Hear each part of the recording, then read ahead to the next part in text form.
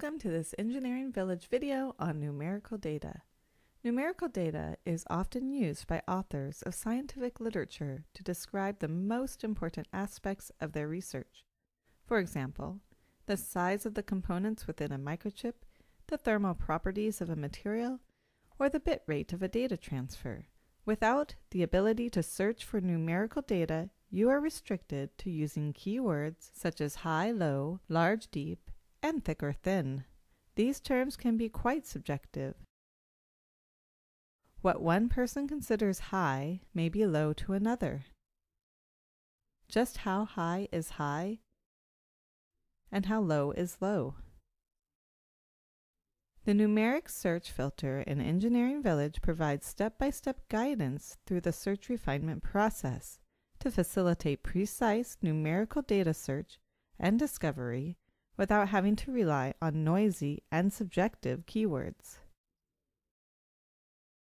You can specify the type from a selection of 62 different engineering and physical measurements.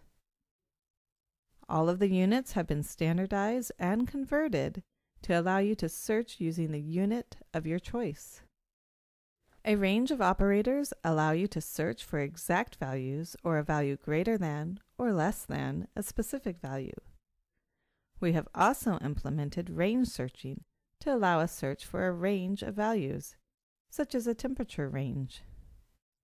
Once you have entered a numeric value, you can then refine the results to your personal view of high, low, deep, or long within the subject of interest.